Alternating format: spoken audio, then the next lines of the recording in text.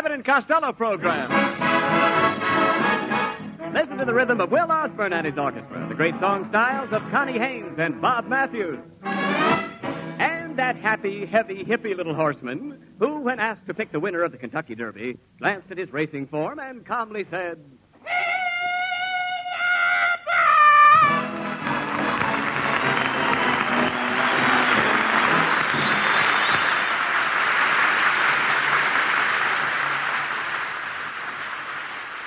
Just say that I'm a friend of yours, and I'm sure that they won't get wise.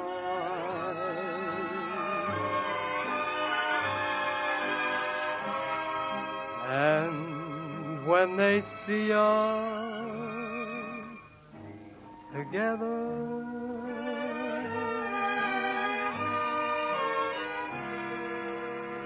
I'll brush the dream from my eyes.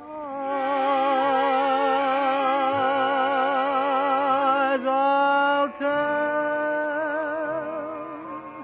my heart it mustn't sing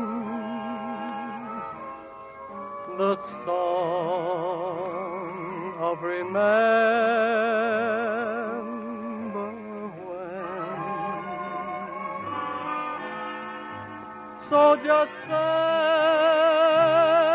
that I'm a friend of yours, that you happen to meet again.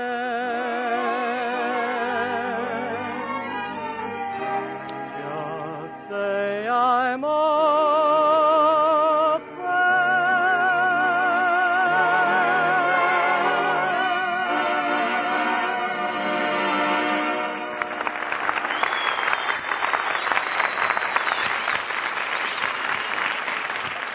There you are, Costello. I've been looking all over for you all week. I telephoned your house Tuesday night, and somebody answered and said you were taking a bath. You know I'm lost already? Right at the beginning. You heard it. Somebody. Look, never mind. This is no kidding. Somebody deliberately told me that you were taking a bath. Somebody said that I was taking a bath? I called up Tuesday night. Tuesday night? Yes. Brother, did you have the wrong number? Well, look, my wife said she saw you in a tattoo parlor on Main Street this morning. What were you doing in a tattoo parlor? Well, I got lonesome for my girlfriend, Tessie Tinfoil. Yes? You know, the one that's in the Army? Yeah. So I had a picture tattooed on my back. You had Tessie's picture tattooed on your back? Oh, yeah, sure. And I had me tattooed on my chest. Look, see it? Wait a minute, Costello. I don't see you on your chest. Am I back there with Tessie again? Talk sense, Costello. I understand that Tessie is going to get out of the Army next week. Oh, that's right, Abbott. And she's going back to her old job posing for a designer. He uses Tessie's knees for models. He uses Tessie's knees for models. What does he design? Doorknobs. Doorknobs. Wait a minute. Costello. Costello, just a minute. Turn around. Let me see that picture of Tessie on your back. Go ahead. Turn around. Aha! I thought so. She's knock-kneed. Tessie is not knock-kneed. Well, her knees are touching. She just stands that way because she hasn't got any garters. Look, Costello, if you're so crazy about Tessie, why don't you marry her? Well, I don't believe in marriage, Abbott. Marriage is like soup. Marriage is like soup? Sure. By the time you get through spooning, it cools off.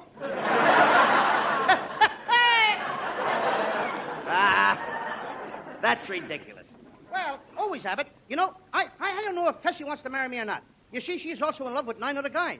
Tessie is in love with you and 9 other guys? Yeah. You should have been there the day Tessie left for the Army. What do you mean? It was beautiful. The 10 of us chipped in and bought her an engagement ring. Wait a minute. I understand you had a little spat with Tessie before she left. Well, what was it about? She got mad at me because I stole a kiss. Oh, now that's silly. Why should Tessie get mad because you stole a kiss? I stole it from her sister. And you know something? That's the first girl I kissed since last Christmas. Oh, Costello, you mean that from last Christmas till now you kissed just one girl? How do you account for that? Oh, I guess I'm just a wolf. I can't control myself. I can see that. I'm a cat. in a cab. I'm an old Studebaker. With no fog lights. All right. Just cut that out, Costello. The trouble with you is that you wear your heart on your sleeve. That's a lie. I might have a little liver and onions on my vest and a smudge of tapioca on my trousers, but I ain't got no heart on my sleeve. No, Costello. I only meant that you are fickle. I'm what? You're fickle. I never touched the stuff. I've never been fickled in my life. Now, look. I'm not referring to drinking. I'm referring to love. Do you know what love is? Oh, sure. Little pigeons make love. Butterflies make love. Yes. Oysters make love. Yeah. Now, wait a minute.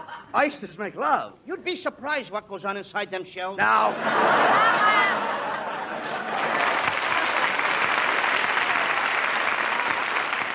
Costello, you don't appreciate romance. You don't, really, Lou. You don't appreciate romance at all. Oh, when I was courting my wife, there was a big grandfather's clock in the living room. We used to sit and listen to it tick, and it said, "Take your time, take your time, take your time." Yeah, but things are different now, Abbott. Today, when a fellow sits in the parlor with his girl, there's an alarm clock on the mantel that says, "Get together, get together, get together, get together, get together." Ah, I'll never forget that old grandfather's clock. It's a great memory, though, Lou. That old grandfather's clock. The day we were married, it stopped. Stop. Yep. Your wife must have looked at it. I guess. Wait a minute. Are you insinuating that my wife's face would stop a clock? Well, it ain't running, is it?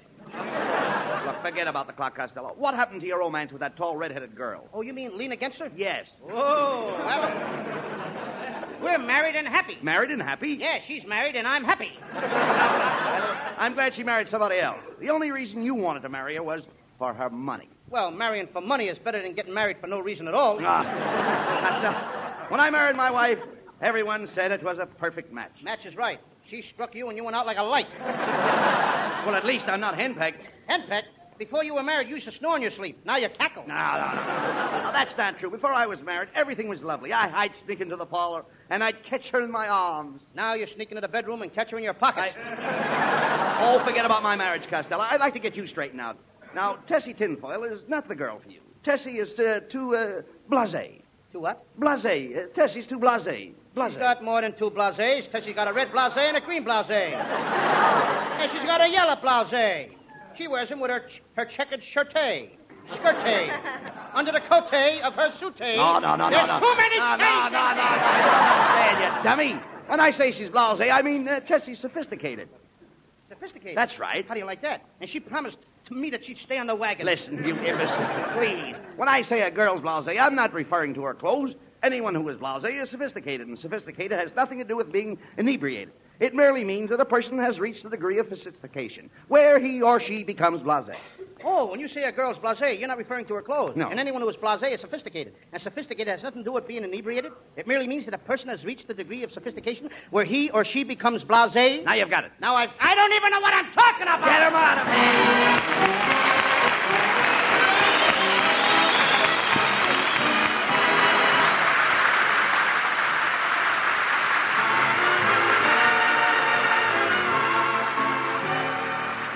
And now here's that romantic Bob Matthews.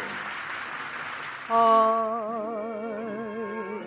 don't care who knows it. I'm in love with you. I guess I'll always be this way.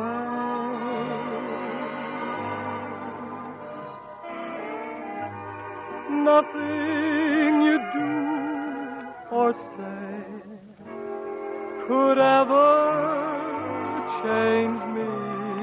I'm for you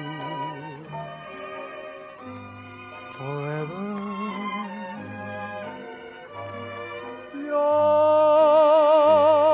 Yours my whole life through. That's how I am, and I don't care who knows it. I'm in love with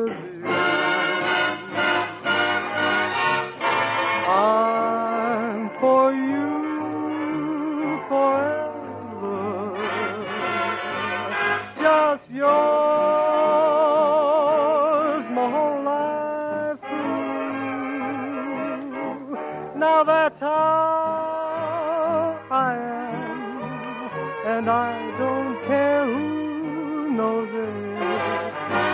I'm in love with you.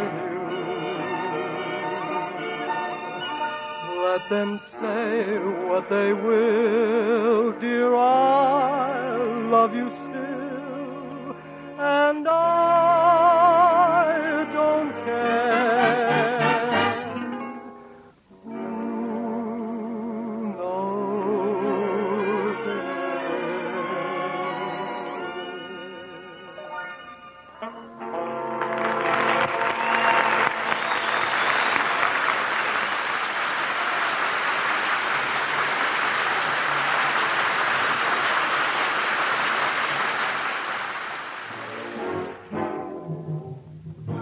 Gonna take a sentimental journey.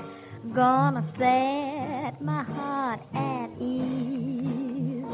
Gonna make a sentimental journey to the new old memories. Got my bag, I got my reservation. Spent each dime I could afford. Like a child in wild anticipation, long to hear that all aboard. 7, that's the time we leave at 7. I'll be waiting up for heaven, counting every mile of railroad track that takes me back.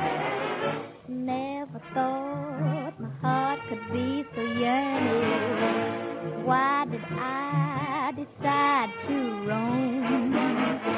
Gotta take the sentimental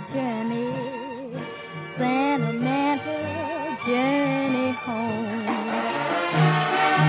7, that's the time we leave.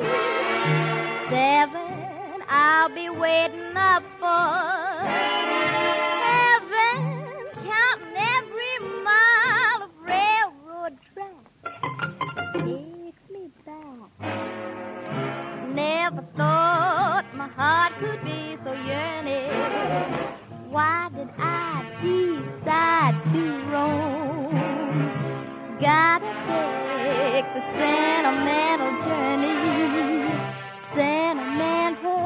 journey home. I gotta take that journey, that sentimental journey, 'cause it takes me back home.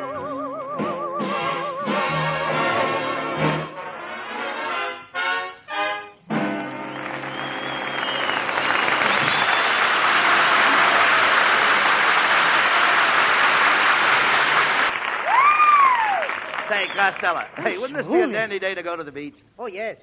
If we had a telephone call, we could call up some girls. If we had a nickel. And if we knew any girls. There you go again, girls, girls, girls. Can't you think of anything better than girls? There's something better. Oh, look, Costello. Hey, there's Connie Haynes. Why don't you ask her if she'd like to go to the beach? Okay. Oh, Connie. Hey, Connie, how would you like to go to the beach with me, huh? Well, Mr. Costello, honey, I don't know if I should. I suppose you all want to teach me how to swim? Oh, nothing like that. Well, you all won't try to hold my hand? Oh, you know me better than that, Connie. And you won't hug me or kiss me? Oh, gee, Willikers, no. I mean, after all, I promise I won't. Then what are we going for? Then what are we going for? We're going for something. Well, goodbye, Mr. Costello, honey. All right, honey. Well, Costello, That kid murders me. Now, wait a minute. You certainly got turned down fast by Connie. Well, maybe she saw because I broke a date with her Saturday night. I was supposed to meet her at 7 o'clock. What happened? I waited around till 11. She didn't come, so I just stood her up, that's all. I wish Connie would go to the beach with us because she's got the cutest bathing suit. What is it like? It's made of 2 pieces of string held together by a handkerchief. Well, it's too bad Connie's not going. Come on, get your trunks, Costello, and let's go to the beach. My trunks? Yes. Why should I take my trunks? I don't want to move. I just want to go swimming. Well, you swim in trunks, don't you? I do not. I swim in the water just like anybody else. Never mind, I'll rent you a swimming suit. Would you wear a rented suit? That depends where it's rented and the size of the rent. No, come on, Costello. Let's get started. I'll get some lotion to rub on you so you won't sunburn. Oh, you don't have to worry about me, Abbott. I never burn. I just take a nice, healthy, even blister.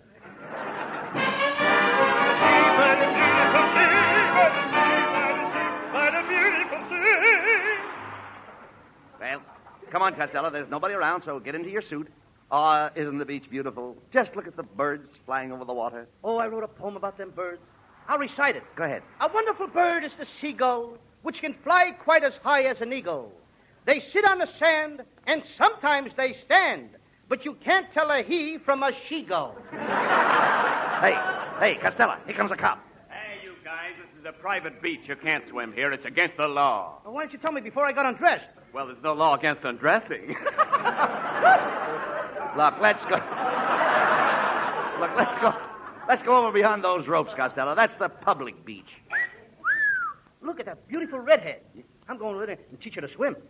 Suppose she knows how to swim. Then I'll let her teach me. Hey, Abbott, give me my pail and shovel. Right here is the spot where I covered Ruby Pool Cue up with the sand last Sunday. Well, what do you want your shovel for now? Well, I figure it's about time to dig her up. Look, Costello. Hey, look at that fat lady in that rubber bathing suit. Oh, them rubber bathing suits. They're made for fat ladies. They got a 5-way stretch.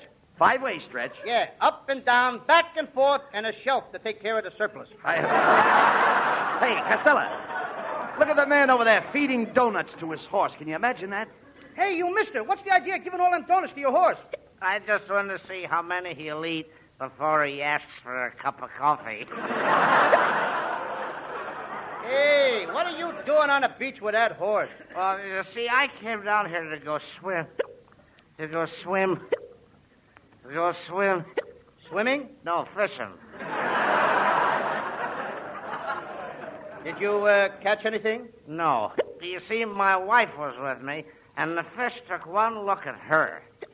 When they saw how badly I was hooked, they wouldn't bite at all. All right. Never mind him, Costello. Why don't you go into the water? You've always bragged to me that you were such a great lifesaver. Now, come on. I am a great lifesaver, Abbott, and I'll prove it to you. I can save anybody. Anybody at all. Anybody want to be saved? Anybody at all would like to be saved? Save me! Are you a man or a woman? Woman! How old? 57! Anybody else want to be saved? Never mind. The lifeguard got her. Lucky for you. Now, look, Costello, when you go into the water, stay close to the life boy. Stay close to the what? The boy. Stay close to the boy. That's the safest thing. Stay close to the boy. That may be the safest thing, but if you want to have some fun, you got to stay close to the girls. Costello, girls have nothing to do with this kind of a boy. The kind of a boy I mean will keep you up. Well, what do you know? What is the boy's name? The boy has no name. It's just a plain red and white boy. A red... Dummy, this boy is anchored to a sandbar, and it has a bell. What is that bellboy doing in a bar? No, the boy is not in the bar. The boy is on the bar. He probably crawled up there to steal some pretzels. No. Listen, you imbecile. That boy is on the bar to keep people from going on the rocks. So he finally learned his lesson. Why didn't his mother keep him out of that bar? This boy hasn't got a mother. Hasn't got a mother? No. That did it. What do you mean? Abbott, you have gone too far. I didn't mind when you said that the girls will have nothing to do with this poor boy.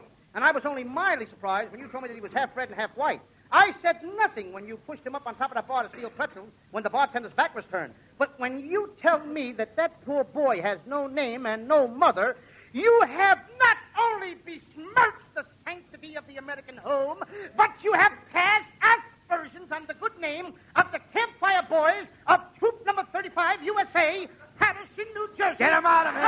Of New York.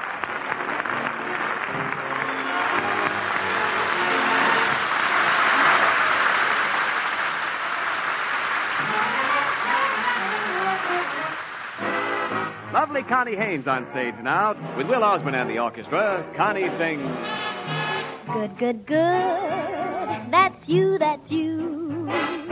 Nice, nice, nice. That's you, that's you.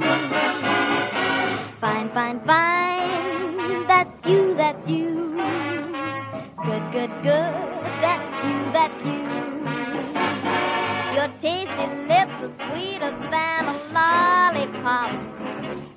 Every time I kiss you, ooh, I hate to stop. I rack my brain to find the proper adjective, a sentimental compliment to give you.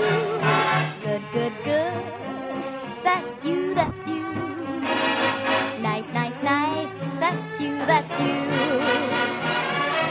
Fine, fine, fine. That's you, that's you. Good, good, good. That's you, that's you. Good, good, good. That's you, that's you. Sweet, sweet, sweet. That's you, that's you.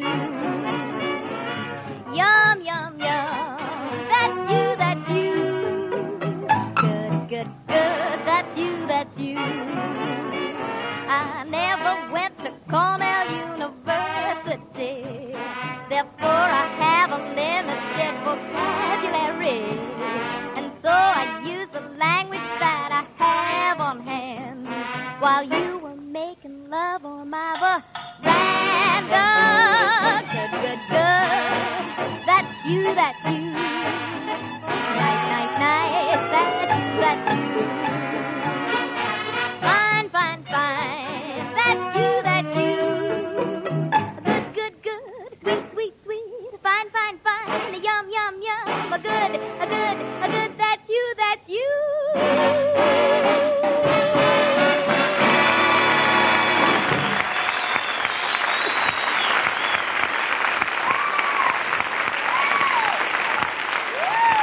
Costello, what are you doing with that horseshoe? I'm going to throw it over my left shoulder and make a wish.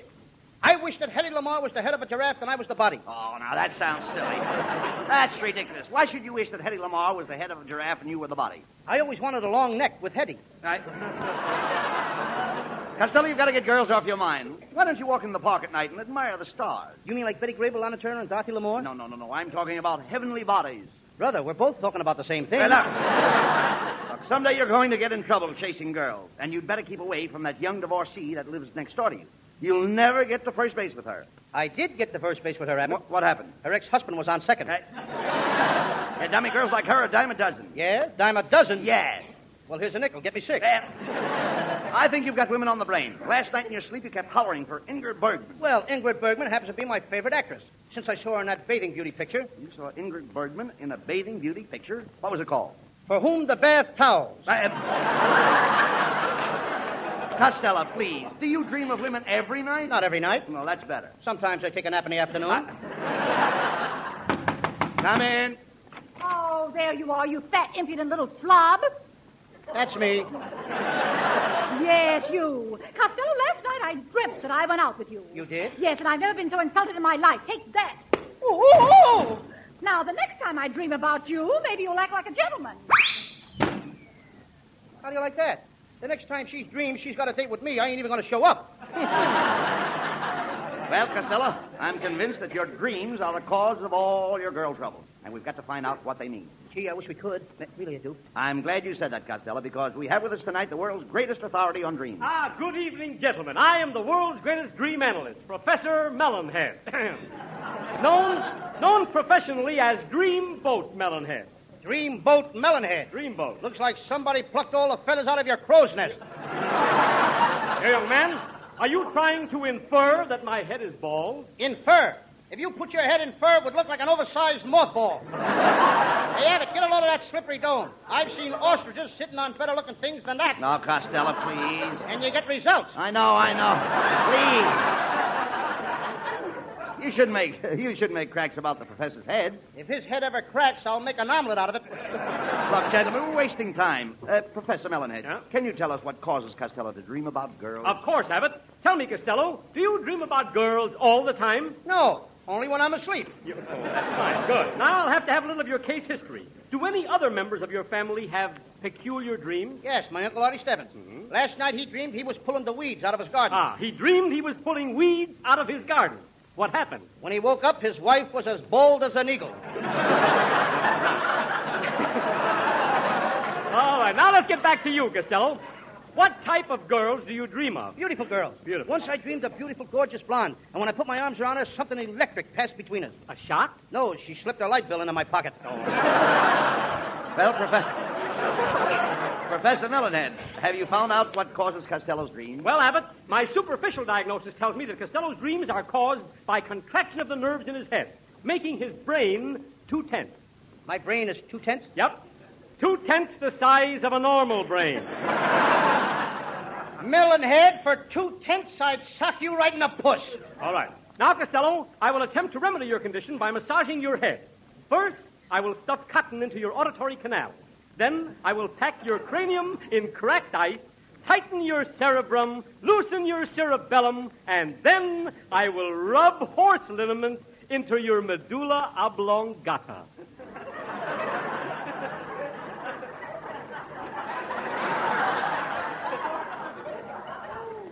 Wouldn't dare.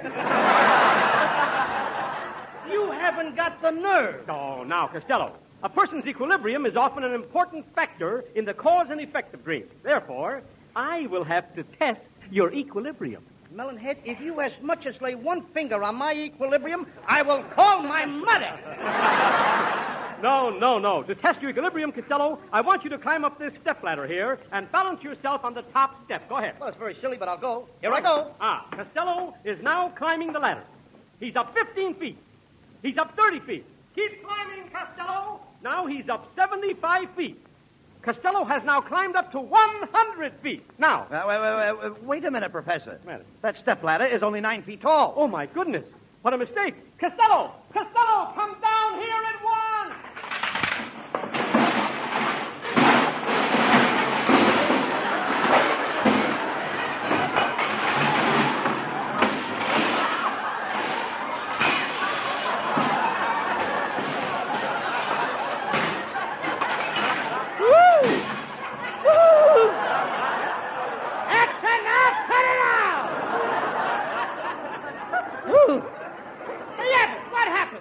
Costello, do you realize you climbed up 100 feet and that ladder is only 9 feet high? Now, he tells me. Oh, let me out of here. Let me at that melonhead, will you? Let me at melonhead.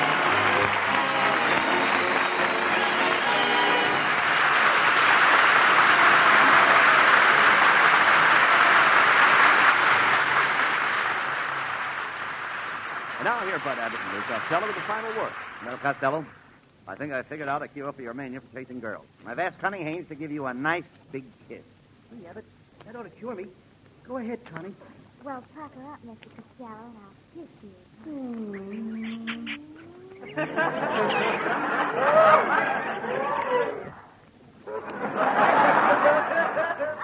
How do you feel now, Mr. Costello, honey? I feel fine, but that sailor in the first row just fainted. Good night, folks. This is the Armed Forces Radio Service.